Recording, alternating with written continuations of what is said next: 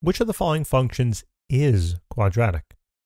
So this is a hard example, okay? Now, one thing I want to recall is just what the standard form of a quadratic function looks like. Right? The standard form has some leading coefficient of a multiplied then by x squared plus some coefficient of b, all right, multiplied then by x, plus some coefficient of c. Now, what's most important here is that you have the x squared term, all right? These two terms kind of don't have to be there, but what you must have is you must have at least x squared and no more than x squared, all right, in your function. So we can kind of use that then as a guide to try and identify which of the following might be quadratic, okay? Now, one other important thing is that you cannot have any negative powers, all right, of x. So you cannot have anything that looks like x to the minus 1 or x to the minus 2 or anything like that, all right? That would invalidate the quadratic function. So the first thing I notice is my first choice. Now here, I really like what I see. I like that I have an x squared term. That's cool, okay? Now I also have x squared here, but that is very, very curious. It's in the denominator now, right? There's no fractions here. Now, not that you can't have a fraction. You can actually, the coefficients can be fractional. That's fine. The coefficients can be. But you really don't want fractional values in your for your variables. And the reason for that is this. If I were to look at 1 divided by x squared, okay, let me make that a little bit neater. 1 divided by x squared. I could rewrite this to be, I can flip this fraction basically. And if I flip the fraction, I have to flip the signs of my exponents. That's one of the tricks. So I can have then x to the minus 2 over 1. Now, if it's over 1, I don't really even need the 1 in the denominator, right? So I can just have this. So basically, when you look at 1 divided by x squared, this term really is x to the minus 2.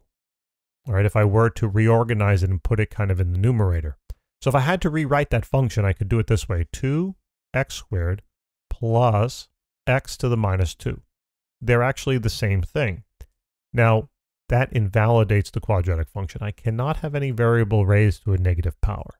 All right, so that choice is out. Next, I like what I see here. I have an x squared, I have an x, and then, oh, well, I have x in the denominator. Right, that's going to be a little bit of a problem. This actually works out to be, if I were to look at 4 divided by x, that is the same thing as saying 4 times x to the minus 1. Recall that x is down here in the denominator, and that has a power of 1. So if I bring it up into the numerator as a multiplicative result, or as a multiplied result, I have to flip the sign of that exponent. So it'd be 4 times negative x1, and that's a problem. Right, we just spoke about the fact that you cannot have any variable of x being negative. And in here I have the opportunity for a negative. I know you might say, well, it's not negative right now. And I agree with you. It's not negative right now. But you cannot, if you have the opportunity to take any variable here for, in this case it's x, and put it in the numerator and make it negative, that invalidates the quadratic function. When we look at the standard form, these are all basically in the numerator. Okay? So, you know, in this example, and I just thought of a really hard problem, a really interesting problem that I could make. But the fact is that all of these exponents of the variables are positive, okay, when they're kind of in the numerator. So that invalidates choice number 2. Looking at choice number 3, I really do like what I see right now, right? I have an x squared that's positive. I have an x term that's positive also, meaning to the first power, and then I have a non-x term. Actually, if I were to just reorganize this, right, if I were to just reorganize it, and I'll write it right underneath the standard form, it would look something like this. It would be 2 times x squared, right, plus, technically then we would have a negative 3. Excuse me, we would have 5x, oh boy. It's getting late, ladies and gentlemen. Plus 5 times x, all right, and then we would have plus now a negative 3. So what I can do is I can just put that kind of in parentheses, plus a negative 3. Okay? So that follows the standard form beautifully. So that actually probably is the answer. All right, but let's analyze the last choice. And the last choice we see that we have underneath the square root here. Okay, underneath the square root, there is a quadratic function in there. Okay, there is actually. This thing right here, under the square root, is a quadratic function. It is. But when you take the square root of a quadratic function, it's no longer a quadratic function. Okay, it's something very different. It's actually, this would actually be a square root function. Okay.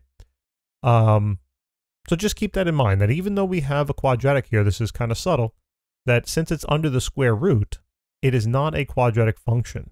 It's the square root of a quadratic function, which is no longer a quadratic function. So the answer to this is going to be 5x minus 3 plus 2x squared. Thanks so much for tuning in. I really hope you like this challenging problem. And on our site, when you take a look at the question section, we actually have problems differentiated based on their level of difficulty. The green mean normal and the red mean a little bit more challenging. We highly recommend that you go through all of the example problems, all of the questions, before you kind of move on to the next section. Right? The way the website is designed is to walk you step by step through the process and to make this really, really easy. We like to say learning has never been easier. We'll see you over there. For more practice and for more fun, go to glazersguide.com. And for more practice and for more fun, come on, go to glazersguide.com.